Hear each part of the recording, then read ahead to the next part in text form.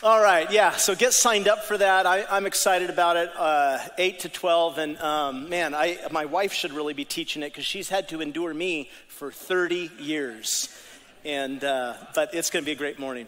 Hey, today we are kicking off a series of messages that I am especially excited about. We're going to be talking about hearing the voice of God. Let me say that again. Hearing the voice of God. Now, I almost want you to consider this series, the next 3 weeks that we're going to do, a part 2 of a series that we concluded a couple of weeks ago where we talked about the miracle of the Bible. And when we talked about the Bible, we looked at how God has provided us with this most beautiful communication tool, what we call the scriptures. Both the Old Covenant or Old Testament and New Covenant, New Testament, is a download of his heart to ours. What we have in the scripture is an expression of truth about God himself. What did God want us to know about himself, about creation, about his intention for design, about how human beings are supposed to live? Of course, the scripture self-attests that it is alive and active and sharper than a double-edged sword. It has the power to work on our lives and correct us and to teach us and to reprove us. And of course, the Bible really is a miracle. And so I can't encourage you enough to begin to get into this if you're not regularly. But when we talk about hearing the voice of God, you would assume that, well, I must mean read the Bible, and I don't.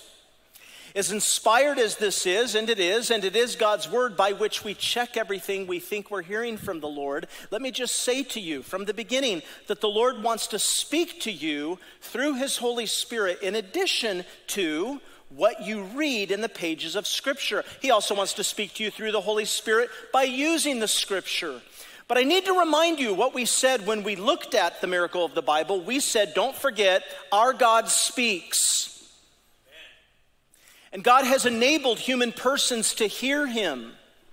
I don't know if you've ever thought about that. I know that there are some of us here that have more conservative backgrounds, and the immediate concerns that you're having is, you're going, Pastor Shane, I thought hearing God was for the weird ones. You know, it always makes me a little leery when I hear somebody say, well, God told me. And I have to admit, people use that as a trump card too often.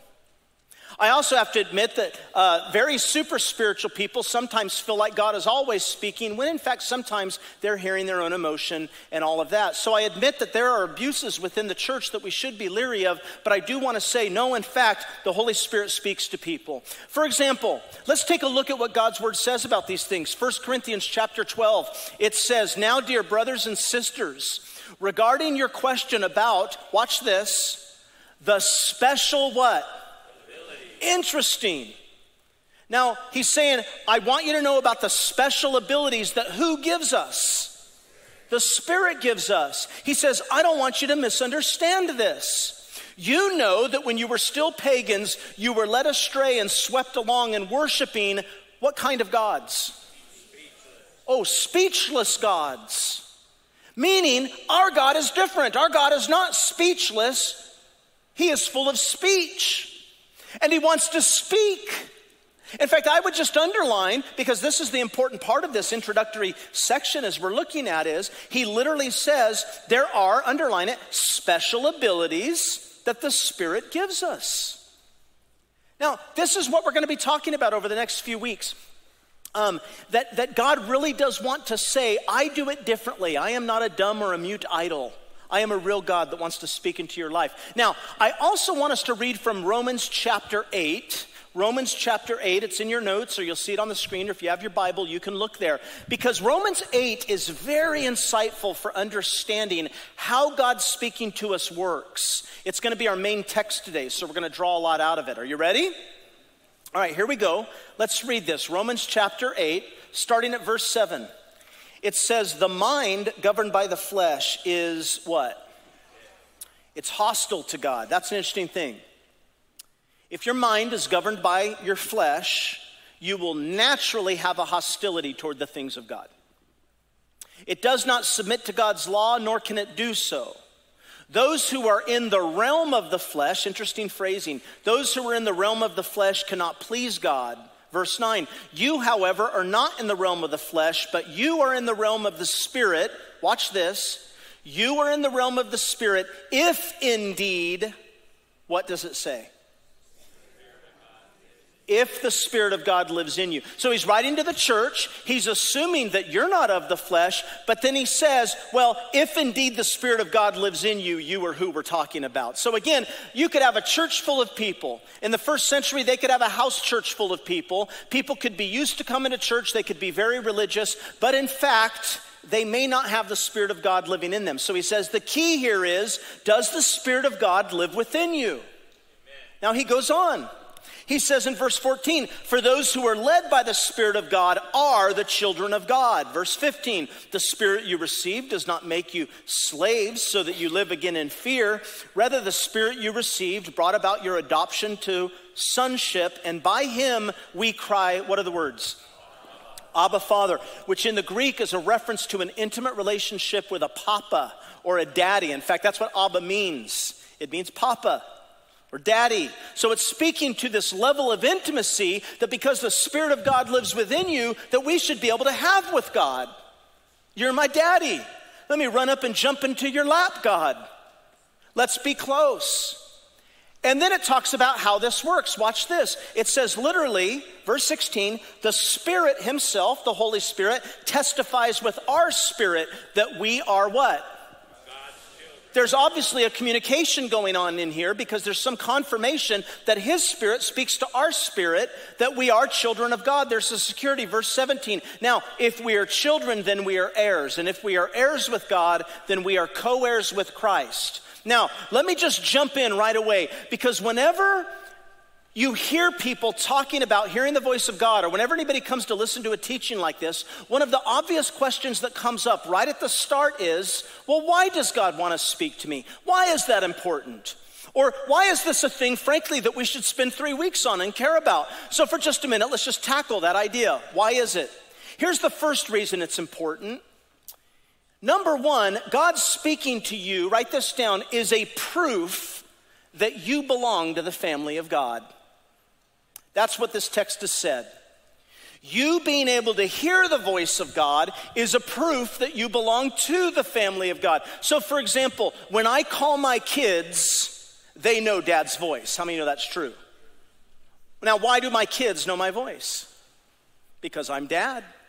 You know how this works at home. It won't surprise you to hear this, but whenever I'm talking to my kids at home, whenever I talk to Aiden, my 10-year-old, I don't have to say, hey, Aiden, this is Shane. This is Dad, by the way, talking to you. No, he automatically knows. Of course this is Dad, because he knows Dad's voice. They know me. So I just start talking to them. Now watch this. The scripture clarifies this point. It says, for those who are led by the Spirit of God are what? Children of God. Now listen, if you weren't my kid, you may not know my voice. In fact, if I walked into your household, some of your kids have never met me, they'll say, Mom and Dad, who's that? Why? They don't know my voice, they're not my child. That's what Paul is saying here. And so the Spirit himself testifies with our spirit that yes, we in fact are children of God. Now friends, I'm just going to say to you, Paul is not saying anything new here. It makes me sad to think about how many Christians exist how many live their life and they're walking in the flesh and they don't realize they could be listening to the Holy Spirit. Paul talks about it. Well, Jesus talked about it. What's the metaphor he used? He called us sheep and he said, listen, my sheep listen to what? My voice. I know them and they follow me. So this is proof that you actually have a relationship with Jesus, this ability to hear his voice. So that's the first thing I'd say. That's why this is so critically important. Number two is because understanding that the Holy Spirit lives in you, hearing his voice is just a byproduct. So if you just write that down, not only does it prove that I'm in the family of God, but it's the byproduct of the Holy Spirit dwelling within my physical body. Notice again, chapter 8, verse 15, it says, the Spirit you received. You have received the Spirit. Now, what's Paul talking about? Listen, he is talking about the old covenant promise that was looking forward to the new covenant. Bible is broken up into two covenants, the old covenant testament, the new covenant testament. The old covenant was looking forward to the new covenant. And it says, and in that day I will pour out my Spirit on all flesh. Listen to me. Your sons and your daughters will prophesy or speak the words of God. That's what Joel 2 says. Both. The prophet Ezekiel talks about this when he says, in those days I will pour out my spirit, I will sprinkle you and you will be clean. I will put my spirit within you and I will cause you to want to follow my decrees. What's he talking about? Jesus referred to it in John 3. He's talking about the born again experience. Jesus said, I tell you the truth, unless you've been born again, you will not see the kingdom of God. He's saying you have to have this spirit thing that has happened in your life. He is in there. He is in you. More specifically, when you go to the letter to the Ephesians, the book of Ephesians, which is instructions for the church, look what it says. It says, when you believed, you were marked in him with a seal, that is the promised who? Holy Spirit. By the way, the Holy Spirit is not a what. The Holy Spirit is a who. What we call the third person of the Trinity, who in fact is God. His Spirit dwelling within you, who is a deposit guaranteeing our inheritance until the redemption of those who are God's possession. Now, stop. What's that speaking to? I don't know if you've ever thought about this before. I reference it sometimes. But do you realize the Christian will experience two resurrections?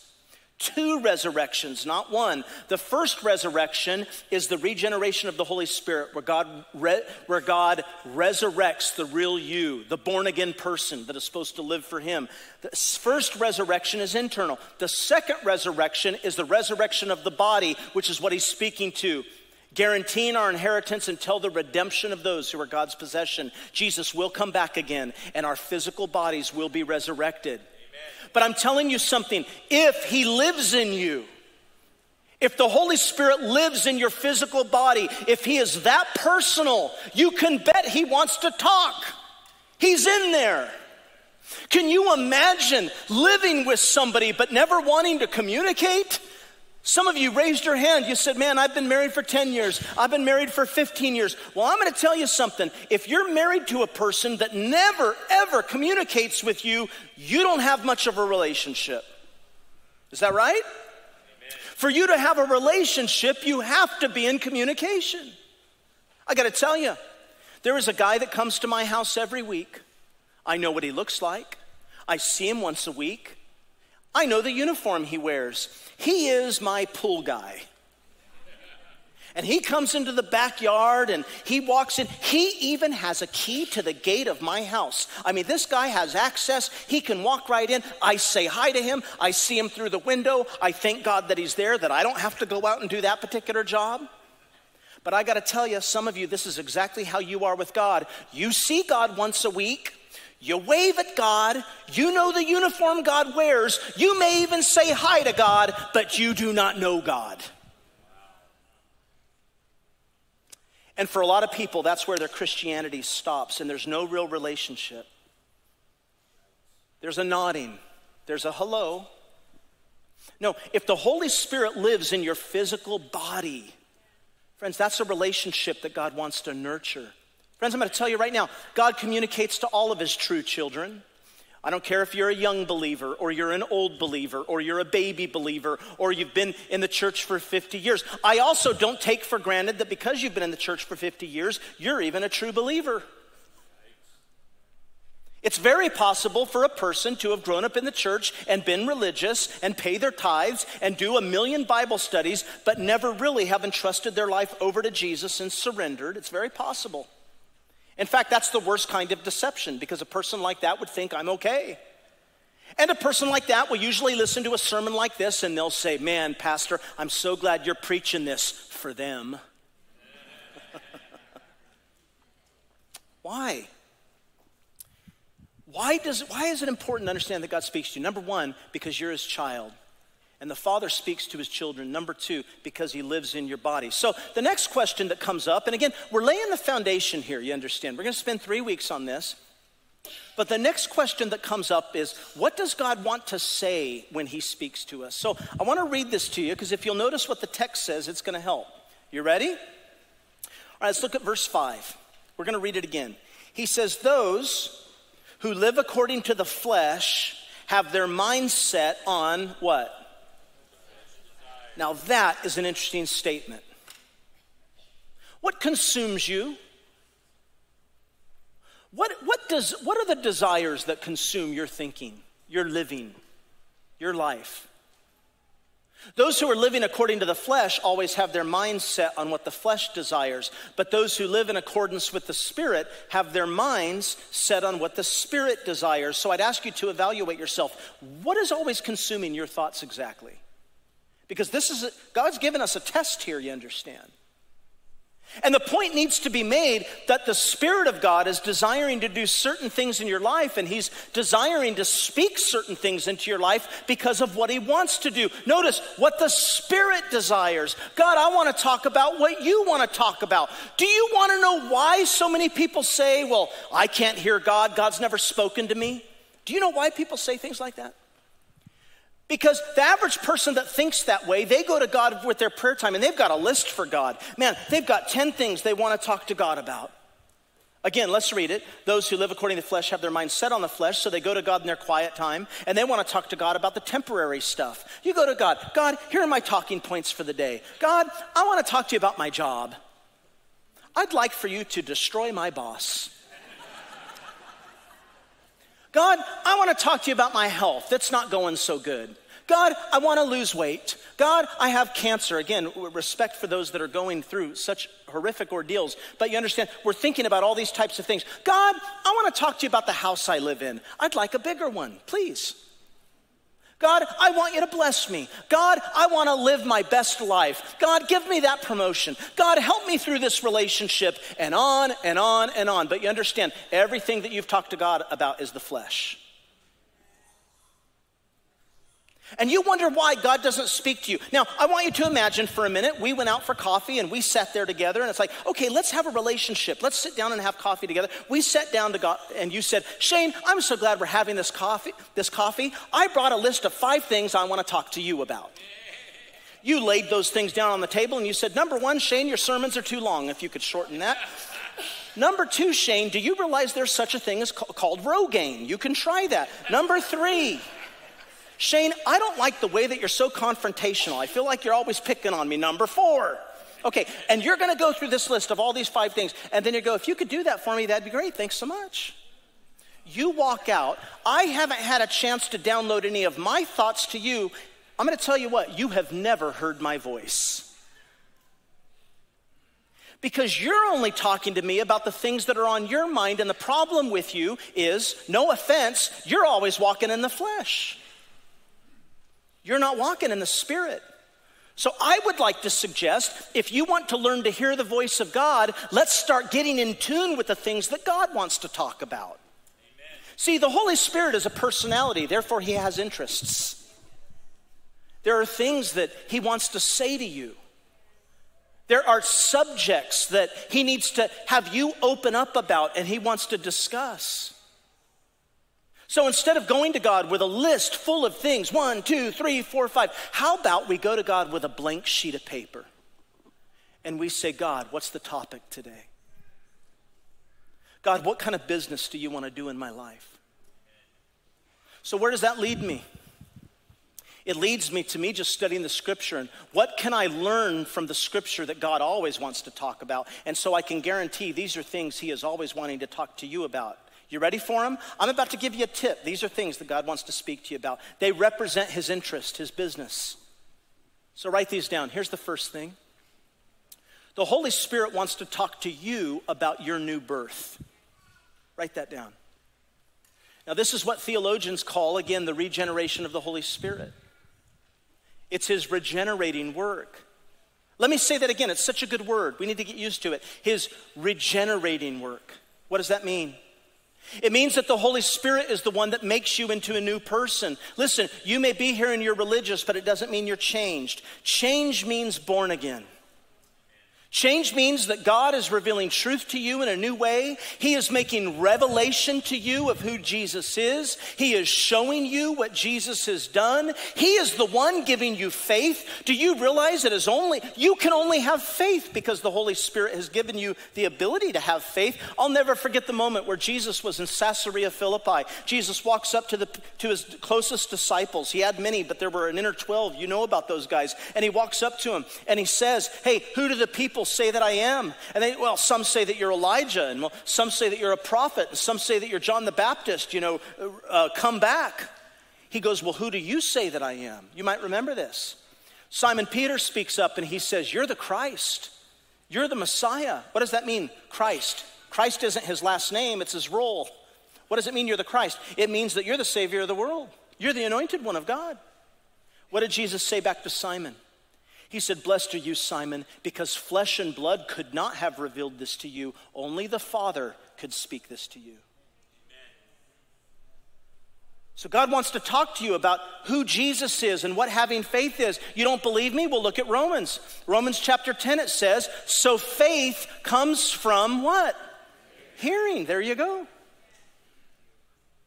So the very fact that you have faith in Jesus means, see, do you understand? I hear people, you wouldn't believe the number of people that come to me and say, well, Pastor Shane, I've never heard God. Oh, yes, you have. You haven't thought about who's speaking to you before. You know how I know you hear God?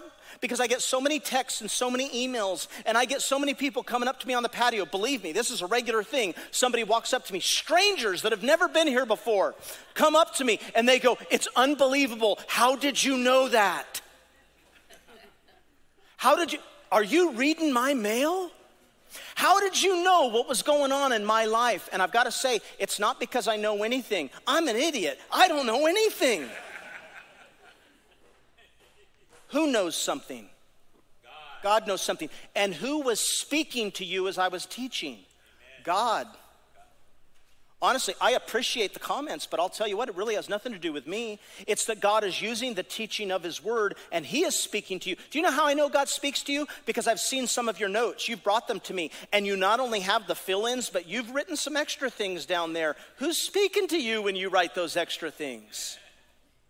God. Of course you've heard God. You wouldn't have faith. How does God speak? Well, God gives you a very specific thought, and he prompts your spirit and moves you. His spirit confirms with your spirit. That's how it works. By the way, you read about people in the Bible and you go, well, man, God's never spoken to me audibly. God barely spoke audibly to anybody. When you read these stories in the Bible that the Holy Spirit said, this isn't God speaking audibly to these people. You say, well, how do you know? I said, well, because the evidence shows us when God did speak audibly, the text says he spoke and others heard him say it. But every other time, and that's very rare, every other time, it's the Holy Spirit leading people and guiding people. So, first thing that the Holy Spirit wants to talk to you about, what does it mean to be a Christian? What does it mean to have faith? Who is Jesus? That's the regenerating work. Number 2, write this down. The Holy Spirit wants to speak to you about personal holiness. Now, that's not the Spirit's regenerating work. That's the Spirit's sanctifying work. What does it mean? It means that God cares about your morality. We just spent 2 weeks on sex. Why? Because God cares about your morality. God wants to speak to you about becoming like Jesus, not just sex. God cares about how you're handling your emotion. God cares about how you're lashing out in anger. God cares about your resentments. He cares about the bitterness. You understand? God cares that you are being conformed to the image of his Son. He wants you to be like Jesus. Why? Because it says, but those who live in accordance with the Spirit have their mind set on what the Spirit desires. But no, notice verses 8 and 9, it says, those who are in the realm of the flesh cannot please God. You, however, are not in the realm of the flesh, but you are in the realm of the Spirit, if indeed the Spirit of God lives in you. Listen, brothers and sisters, have you ever had this happen? You're living your life, but then Jesus comes in and he starts to live within you. And man, you used to cuss up a storm, but suddenly it's like you have a conviction about that. That really is God. You know what God is doing? God is saying, stop polarizing people with your filthy words. Say things that are edifying now. Suddenly you've got the Holy Spirit living within you and you feel a sense of conviction because you treat people with anger, or you're a husband or a wife and you lash out in anger toward your partner, and God is starting to convict you about that. That is a sign that the Spirit of God is living within you. It's personal holiness. Oh, my friends. Brothers and sisters, I am so sad for the American church today, the Western church that is so corrupt. Men and women that live no differently than the world lives, and then we wonder why nobody cares about being a Christian? Because they see no difference in how it's affected our lifestyle. I'm so sick. I have to admit, I'm a mega church pastor. We have a very large congregation, and yet I am continually hearing about mega church pastor after mega church pastor after mega church pastor living in sin for decades and decades and living these double lives only to be found out later.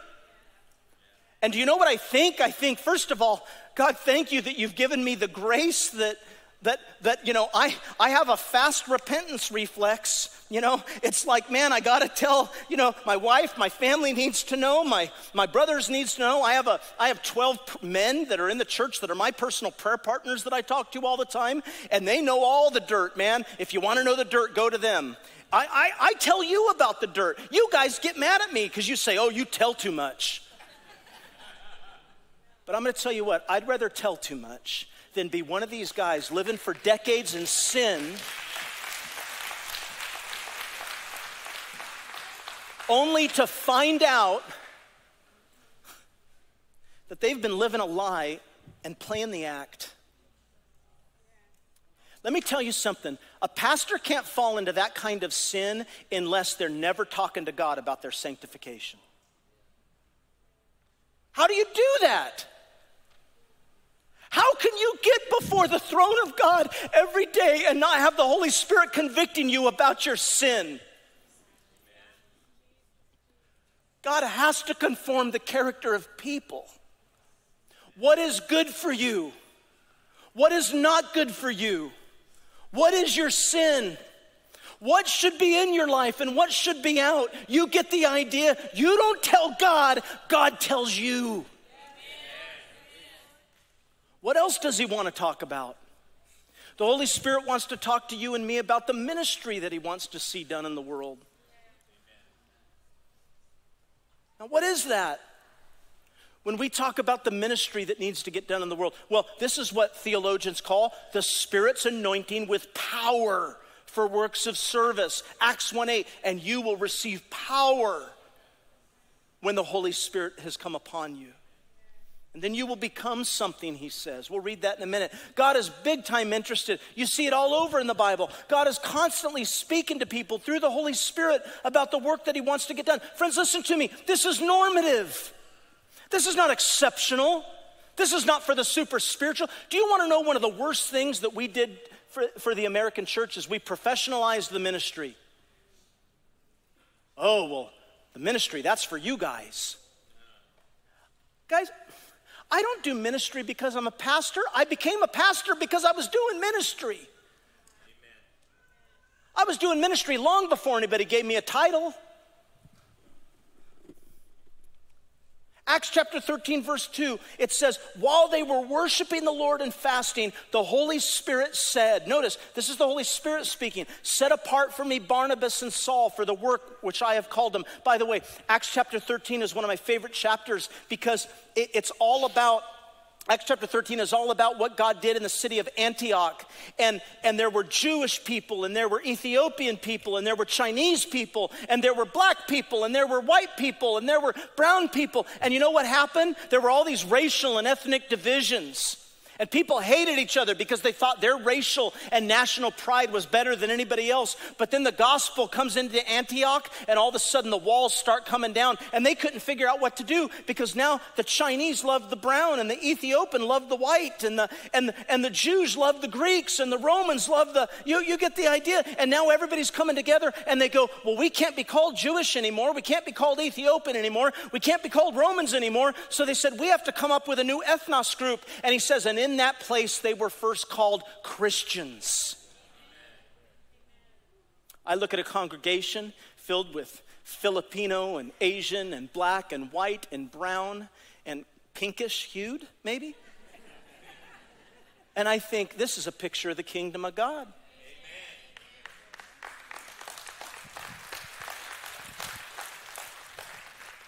Christians. God wants to give direction about ministry. So he says, look what he says. He says, set apart Barnabas and Saul for this work. Wow. Can you imagine if they weren't listening to the voice of God? God loves to give direction about how to lead people and love people and care for people. Acts 15, the apostles are trying to figure out how to best guide the Gentile believers in the faith, and look at what they say. It says, it seemed good to the Holy Spirit and to us not to burden them with anything beyond these requirements. They said, you're to abstain from food sacrificed to idols, from blood, from the meat of strangled animals, and from sexual immorality. You would do well to avoid these things. Now listen, that didn't come from a Bible. The New Testament hadn't been written. Who did that come from? The Holy Spirit, through the lives of people. 1 Corinthians chapter 12 puts it this way. It talks about special abilities, and it says there are different kinds of gifts, but the same Spirit distributes them. There are different kinds of service, but the same Lord. There are different kinds of working, but in all of them and in every one, it's the same God at work. Now to each one is given the manifestation, again, of that Spirit that lives within you. To each one is given the manifestation of the Spirit for the common good. To one there is given through the Spirit a message of wisdom. To another a message of knowledge by means of the same Spirit. To another faith by the same Spirit. To another gifts of healing by that one Spirit.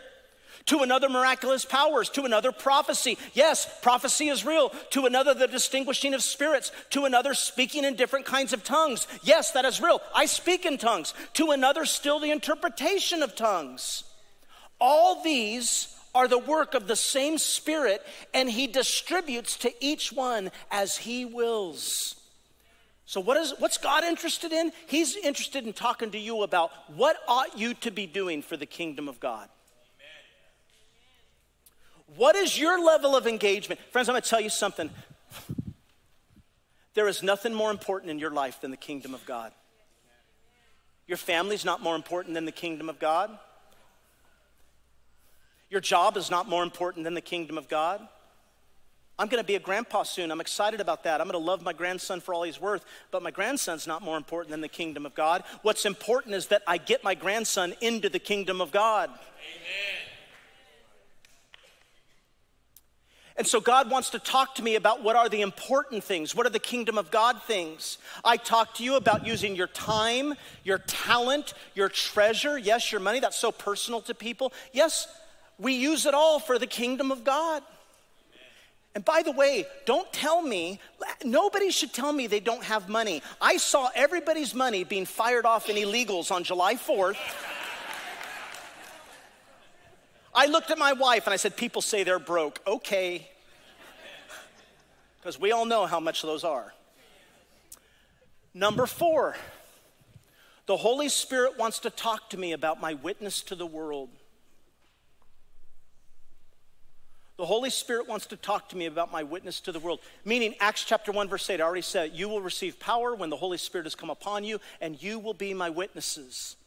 There's another moment in Acts chapter 8, verse 29, when the Holy Spirit says to Philip, hey, Philip. Now notice, this is just personally the Holy Spirit speaking to his spirit. I want you to go stand by that carriage. So Philip obeys. Okay, I'm going to go stand by that carriage. And it was being ridden by an Ethiopian official. And the Ethiopian official says, hey, have you heard about this Jesus of Nazareth? And they strike up a conversation. And Philip ends up leading him to Jesus. Why? Because the Holy Spirit told him to go where to stand. Now, does the Holy Spirit speak to you like that? Hey, I want you to move over and befriend that person. Hey, I want you to tell that person about Jesus. He should. Because God wants to use you. So what's the bottom line? I need to move fast. The bottom line is the Holy Spirit wants to mediate the presence of Jesus and communicate his will. That's what he does. Now, what do? We check what we feel we're being told with the Word of God. I was raised Pentecostal. I would not claim that today. There are some extremes in Pentecostal groups that I do not agree with. But I'm going to tell you, I would claim charisma. And that is that God wants to speak to his people today through the Holy Spirit. And God wants to use his gifts to advance the kingdom of God.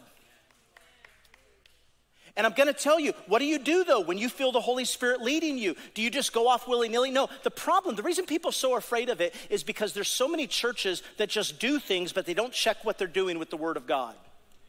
So when a charismatic person comes to me, I said, man, I believe in the charisma. I believe in the gifts. Many of you have come to me to ask that question. I believe in all that. Gosh, I practice all that. But you have to know that we're going to check it with the Word of God.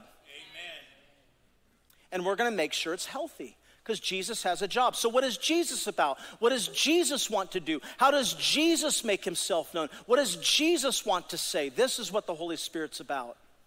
And look how Jesus teaches it'll happen.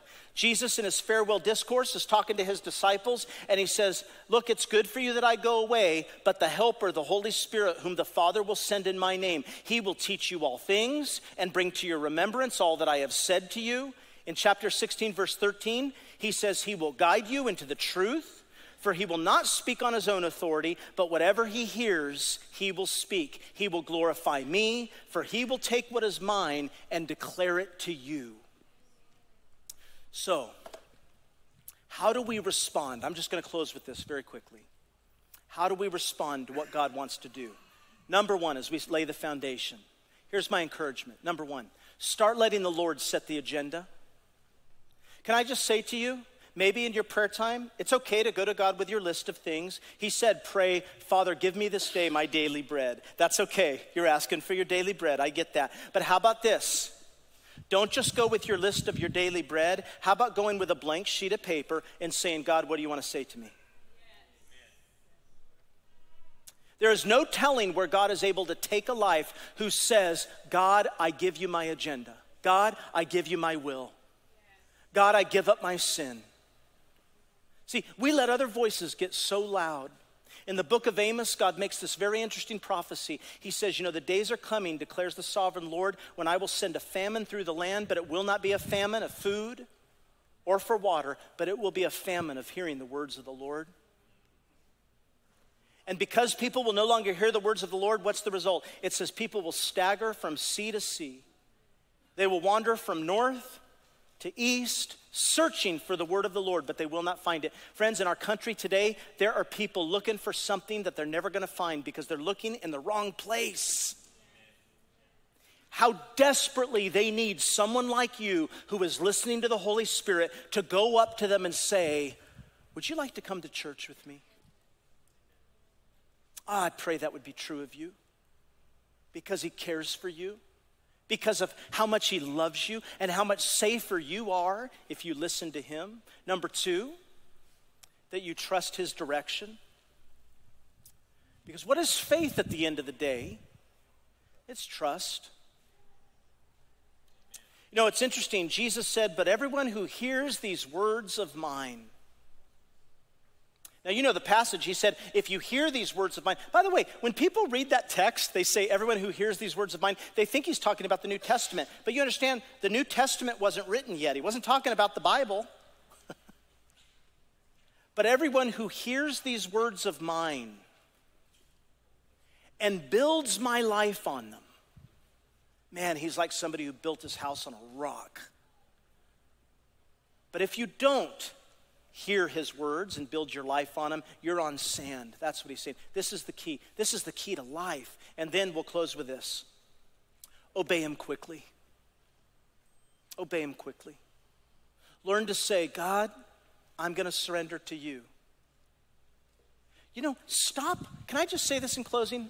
Your obedience. Stop worrying. Well, is that the Lord? Listen, if it's good and it lines up with what you know the Bible to say, do it in faith. God always honors faith.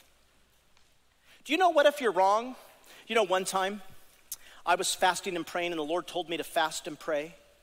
I was in the prayer room and I had been fasting for like 2 weeks and the Lord told me to do that, I felt. But then my buddy Gordon, he comes up to me and he goes, hey Shane, I feel like the Lord just told me a word. And I go, what is it? He goes, I feel like the Lord just told me to give you my muffin. And he put this giant Alala berry muffin right in my face. I had been fasting for like 2 weeks. Well, what you don't know about my buddy Gordon is, Gordon was a bodybuilder, buff. And for him to give away food was like, oh man. That was a sacrifice. So he goes like this. He goes, here, I want you to have my muffin. And I go, well, Gordon, either I'm not listening to the Lord or you're not listening to the Lord. But here's what I know. If I do something good because I feel the Lord has impressed it upon me to do it, and I find out that I'm wrong, what's the worst that's going to happen? I'm going to be humbled, and the Lord wants me humble anyway, so it's a win-win. And it's a win-win for you. Father, I pray you'd bless these men and women. Help us to be the people you've called us to be that listen to your voice. that seek you. That we're not just seeking about you, we're seeking you. We're calling on you. We need something fresh. We need revival. And we ask that you would bring it to us. I'm not talking about emotional ecstasy or just people getting excited. Lord, I'm talking about transition of the heart, change. God, help us. We give you praise and glory in Jesus' name. Everyone said, amen. Amen.